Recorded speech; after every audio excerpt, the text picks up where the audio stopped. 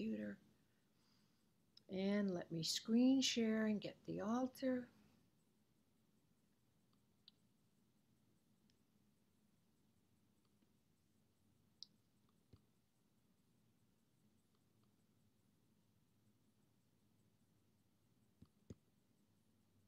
Come on. Oh, it's verifying something. Come on. I want it open. There it is.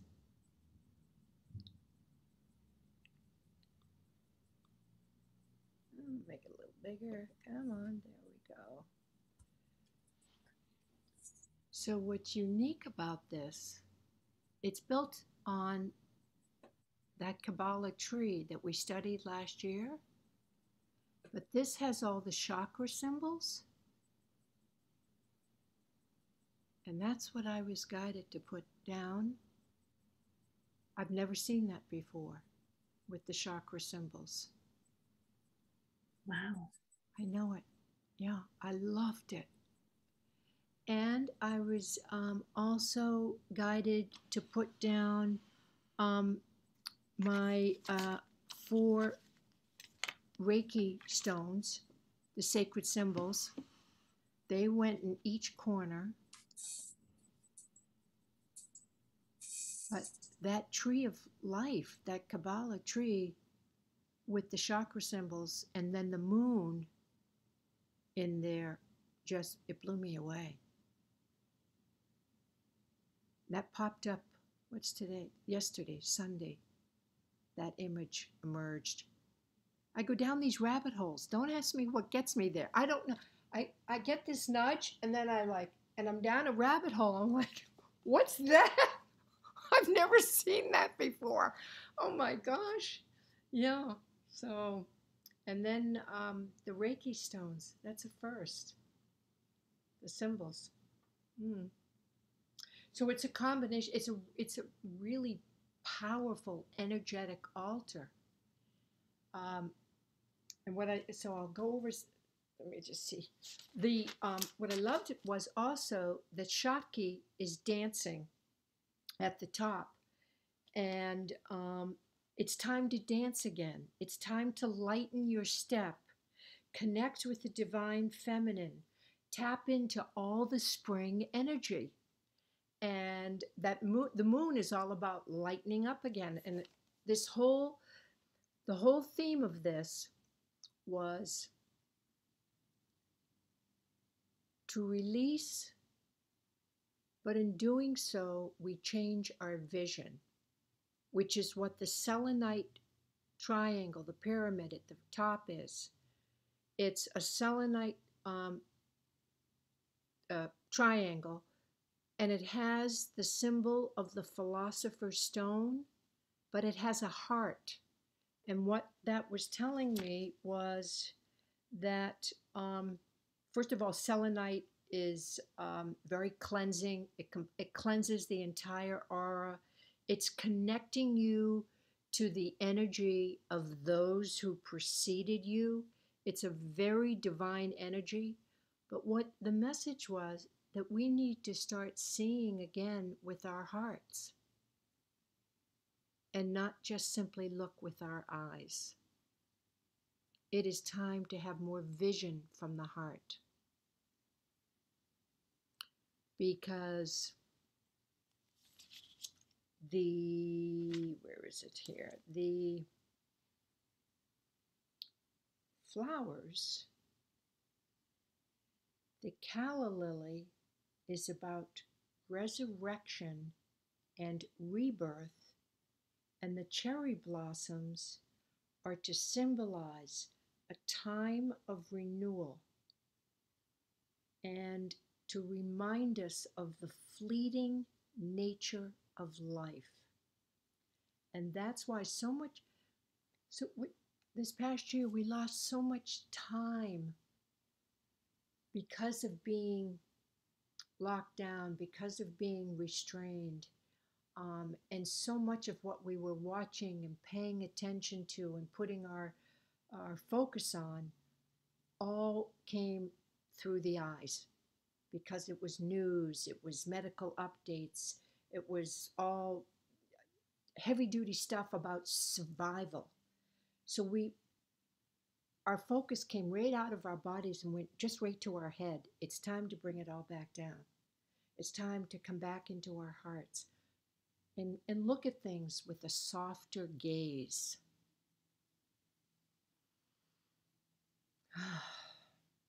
And of course, the little lotus crown candle there, and she's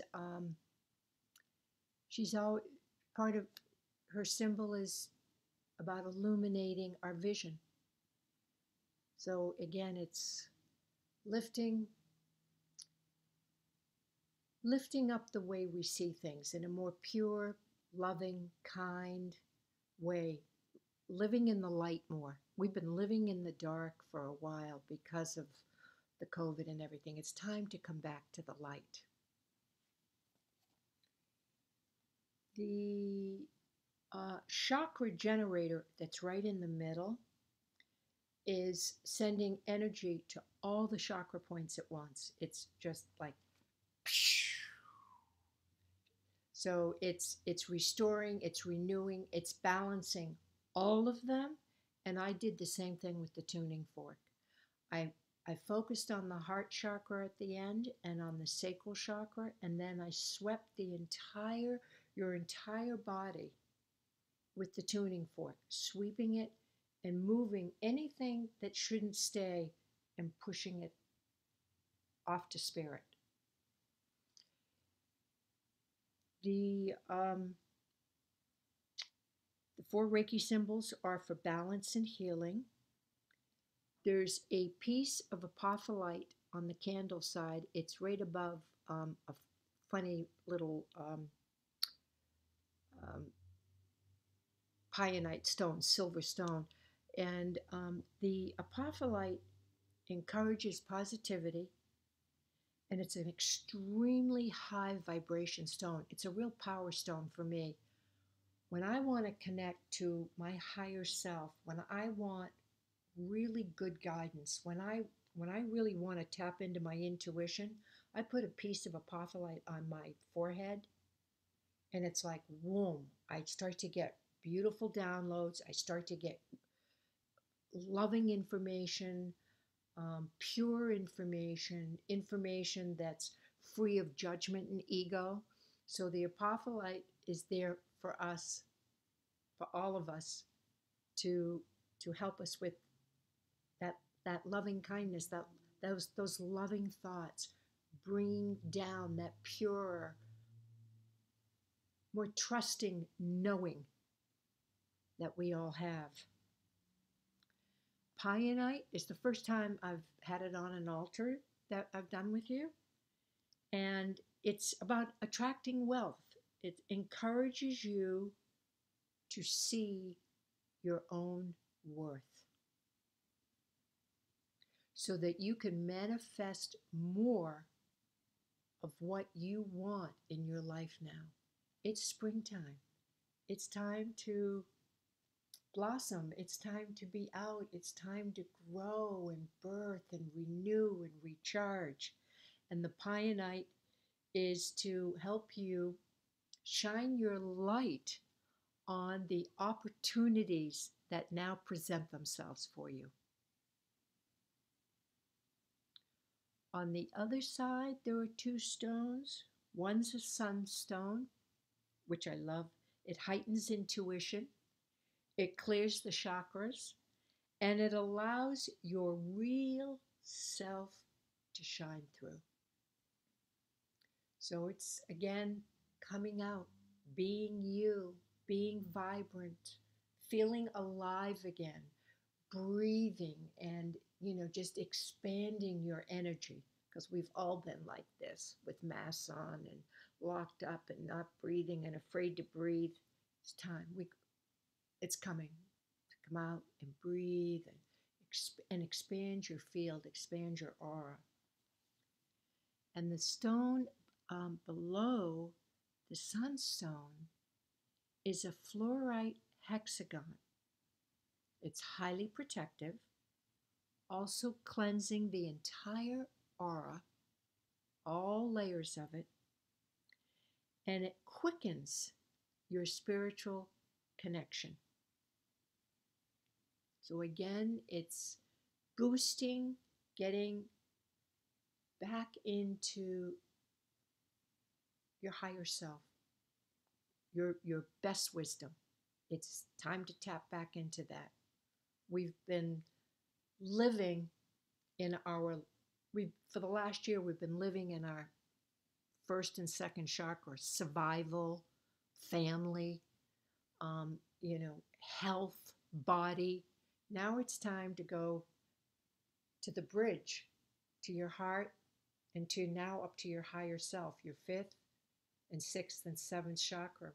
This is where the best part of life really is. The survival is below the heart, but this is where the love, the beauty, the knowing, the joy, the bliss, this is where you create it from up here. It's time to get back up here.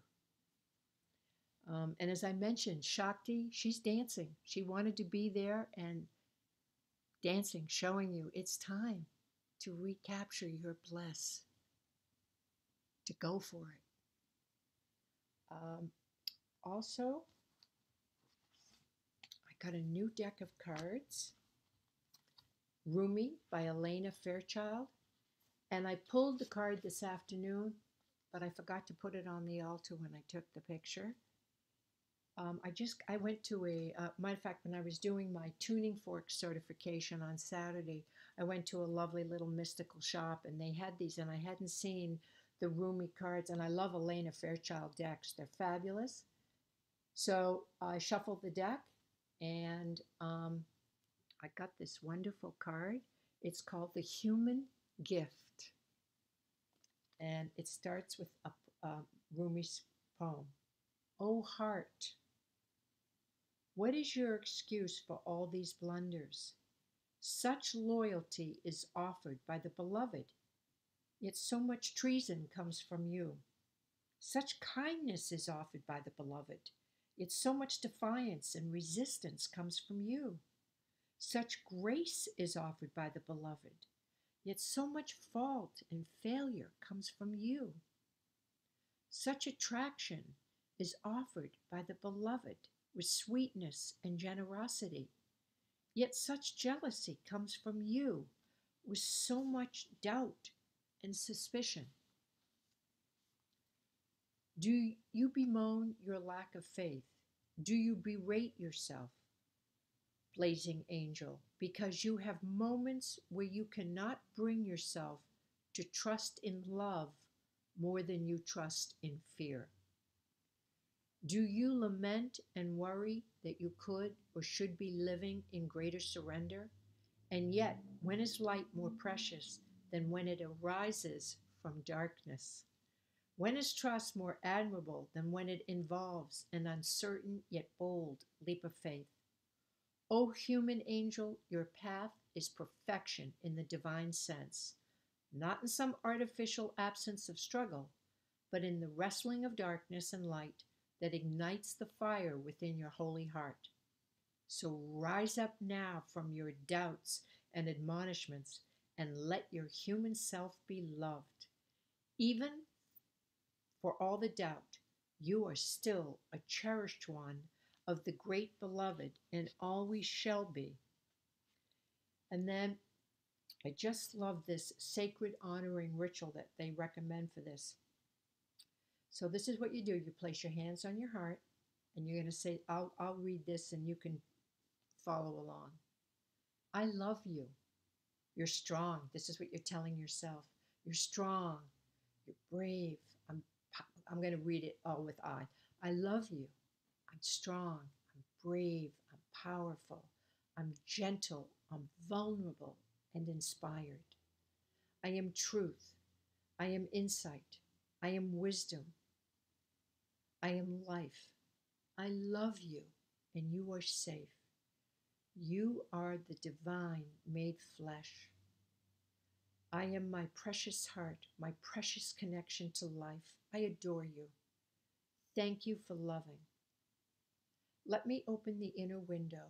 Let the stale emotion out, and let me breathe in fresh life now.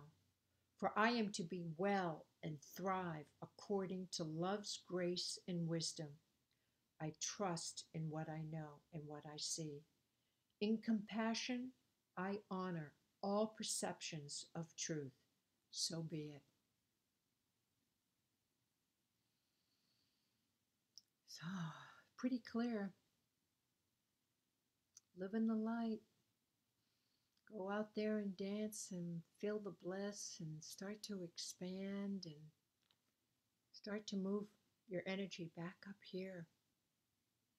We've been, it's all been pushed down for so long because of the fear of the COVID and everything. We're all going to survive now. There's a vaccine. Whether you take it, you don't take it, there's going to be herd immunity. We're getting there. It's coming. Other parts of the world are still struggling terribly. So I send my deepest love and for India. I've been there and the people are just so wonderful and so loving and they're so spiritual and kind and they're in just the worst state of affairs. So hold them in your hearts. They're in a bad way. Any questions about the altar? Mel, I missed who the picture is. On the right? Yeah. So the left is, that's me. That's an angel. That's a piece of artwork that somebody made for me. And it's Mary. Do you know Mary Klein? She's on Facebook. She was in one of Janet's programs, I think, once. She made that of me. That's my angel. That's physically me. And on the right is Pallas Athena, who's a very strong influence for me. Okay. She's one of my angels, one of my guides. So what happens now is I have this sacred space set up, and there's Frida is still there. She didn't want to go away. And Venus is still over there. She wanted to stay. And Kuan Yin, there's a gorgeous statue of Kuan Yin over there. So it's set up like that all the time. And then the altars just come through, before the new moon and the full moon. So it's filled with like angels and goddesses. So that's Pallas Athena in the back. She's very strong influence for me. Thank you. But I love my angel that Mary made me. It's just beautiful. Isn't she sweet? She's made out of wood. She makes them and sells them. Oh, okay. So her name is Mary Klein. She was in one of the classes with Janet. And she every day she has a beautiful watercoloring with like a spiritual quote, a Rumi, Chopra, Wayne Dyer. I mean, always these beautiful little paintings. Well, she makes these angels, and she made one that looked. She took my picture and did that. She's also the one. I don't know if you ever saw the watercolor of me with Hannah meditating. No, I haven't in my seen lap. She did that one too, and I just love it. I love it. I hired her to do that one. I'll look her up. I'll Google her. Yeah, I think her name Mary. I'll tell you right now. Hold on. Make sure I got the right name right. Lovely, lovely soul. She's on the path like the rest of us. Mary Klein, I think it is. Mary Pressel Klein, Cline. She's an illustrator, mixed media artist, and a joy jumper.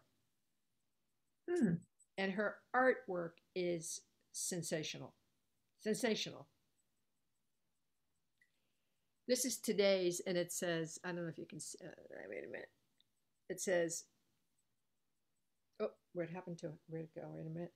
It said, oh, wait a minute. It's so cute. Mary Pressel Klein. Today's was, my God, I hope you find love. And I don't just mean that in regards to someone you wrap your tired bones around at night. I mean that I hope you find love in every aspect of your life. I hope you find it tucked in to early morning sunrises and the smell of your favorite places. picture. That's the kind of Oh, I'll work have to she look her does. up. Oh, you've got to. It's wonderful. She's wonderful. Her work is beautiful. Is that her site or Facebook page? That's her Facebook page.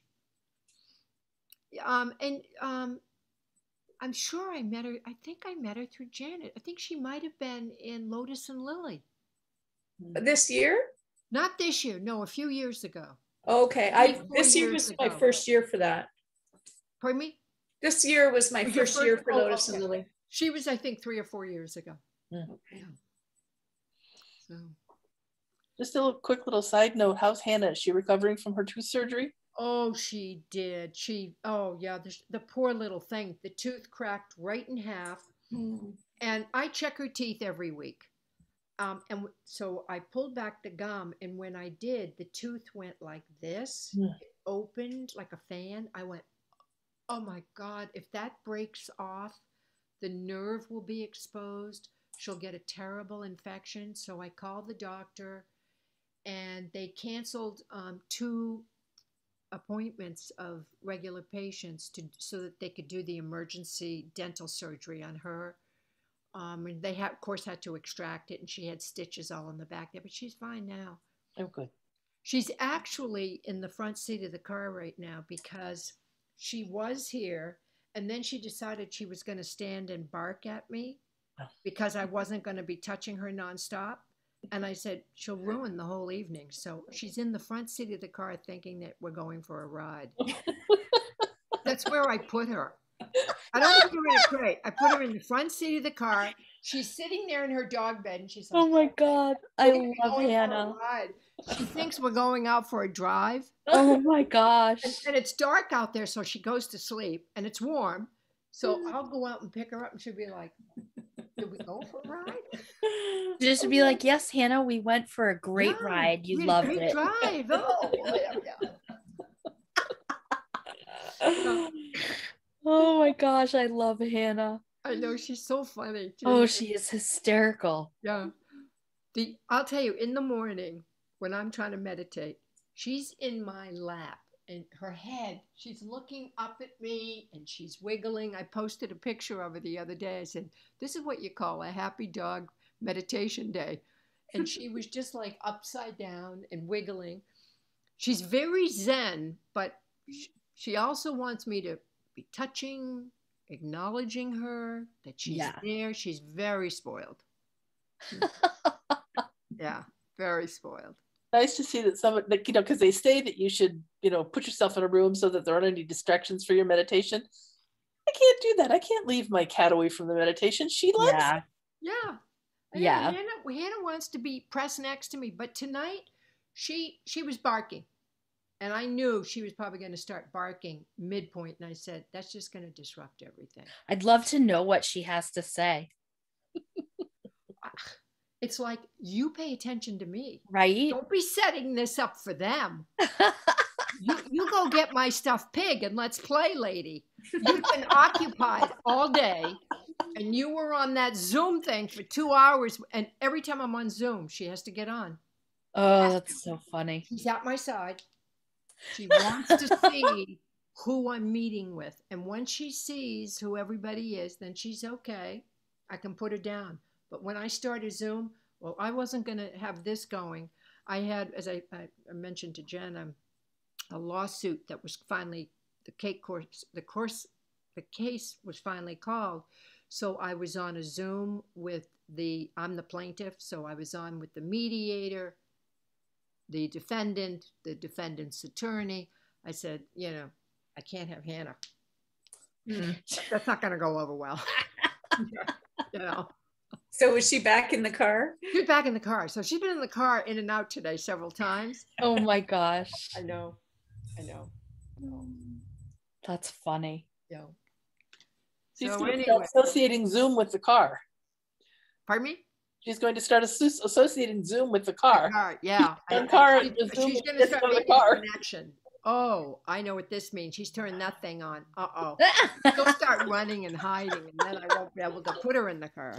She doesn't mind it, though. She's always loved the car from the time she was a baby. And she sits, I have a furry bed out there, and she sits in there, and she's all curled up, and yeah, That's so funny. yeah. So, Oh, little Hannah. well, let me stop the share. Hold on. Okay, come on. Oh, wait a minute. Wait a minute. Got to go down here, I think. Stop. No, it's right here. Stop share. Yeah. Good to see you, ladies. This was Thank you so beautiful. much, Thank you. Mel. Pleasure. I'll see you on the new moon. Couple of Nice weeks. to see everyone. Yep. Don't forget to put your water out. Yeah, I'm gonna go do This that is now. a really good moon for the water. Actually. Bye. Thank Oh, you. the moon is huge. It's right behind. I can't wait to see it. Huge. Oh my I'm so God. excited. Oh my God, it's so fabulous. It's unbelievable. I love it when people get excited as I do when I see it. Hold on, wait a minute. Hold on.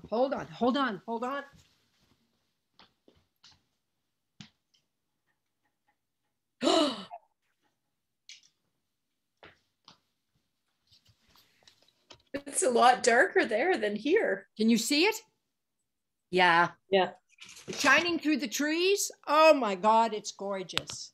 It's gorgeous. Oh, It is beautiful. Isn't that wonderful? Hmm. Wow. Beautiful. I'm gonna go look and put my water out. I gotta go take some pictures. Good Oh, night, everyone. good night. Bye. everybody. Mel. Bye. Thank you.